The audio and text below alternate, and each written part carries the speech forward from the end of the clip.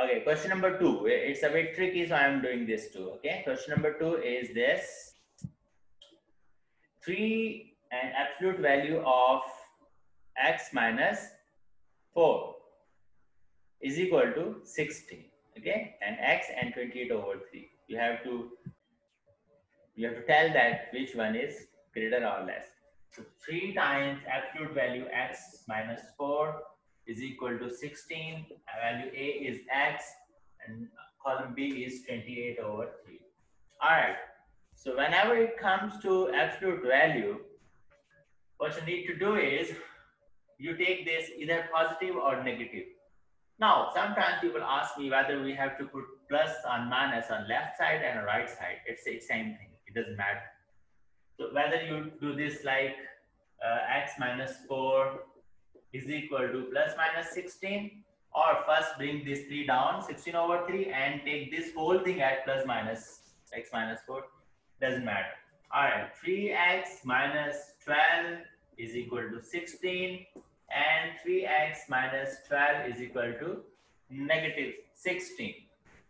So bring this 12 there. 3x is equal to 16 plus 12 is 28. X is equal to 28 over 3.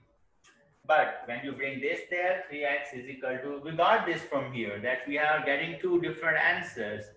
So when you are getting two different answers, so you'll say that you cannot determine. Okay, it's D, of course. But again, I'm solving it.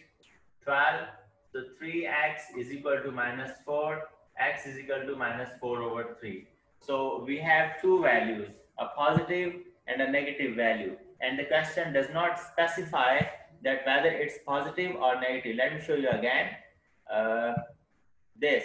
See? So if he says that x is positive, so you will say, yeah, x is equal to 28 over 3. But x is not neither positive nor negative. So he doesn't specify this. So when he doesn't specify this thing, so you have to take both the values. All right?